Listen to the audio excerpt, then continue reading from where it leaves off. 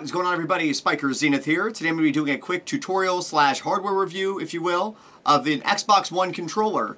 Basically, I'm going to use this with my PC.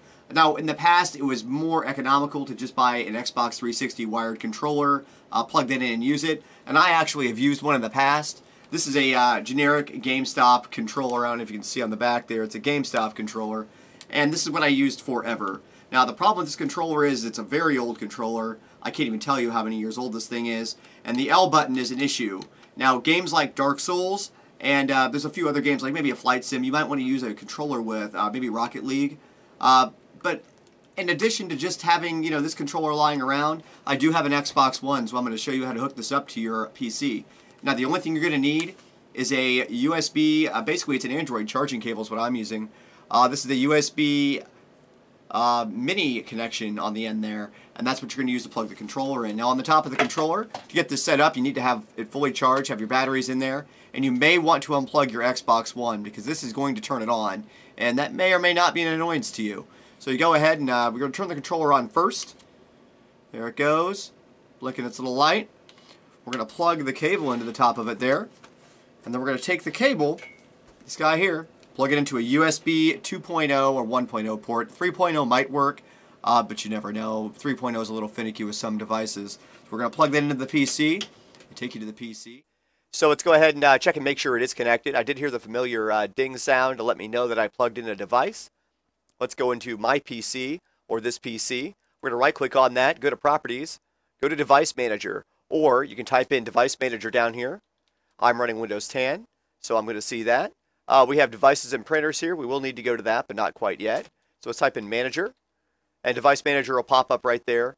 Click on that. It'll pop this up as well, or you can right-click on the computer icon, go to Properties, select Device Manager, and there it is. We're going to look under Human Interface Devices here, and it'll show up down here at the very bottom as an X-Input Compatible HID device. What that means is it's an Xbox controller, and it's a human interface device. That's what it means. So let's go ahead and close that out. Close all this out. The only other thing we need to check is our control panel under Devices. So we're going to type that in here, Devices and Printers. Click that. Or you can go into Control Panel and find it that way. It's going to take a minute to detect everything, so give it a second to do it. Alright, now that this is loaded up, you can see that it did detect a controller. So we're going to go ahead and right-click on that, Game Controller Settings. Looking right here, Controller Xbox One for Windows, and it did detect it. It says OK. Just to make sure it is working, we're going to hit Advanced here. Make sure that shows up. Good. Hit Properties. And you can actually move the joystick around. And it's going to show you the different axes. The Z-axis is the left trigger. Z rotation is the right trigger. The X and Y would be the right joystick. And the view on the left-hand side is going to be the left joystick. All the buttons obviously work. The hat is going to be the D-pad. So you've got all this. Your L3 and R3 buttons are going to be 9 and 10. Your A button is going to be 1.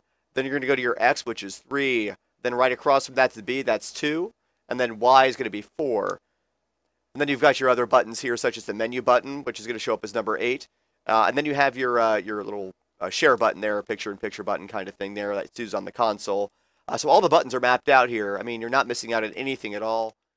And I hope this was helpful to everyone. If you'd like what you'd seen here, give me a like, comment, subscribe, and I will see you in the next episode.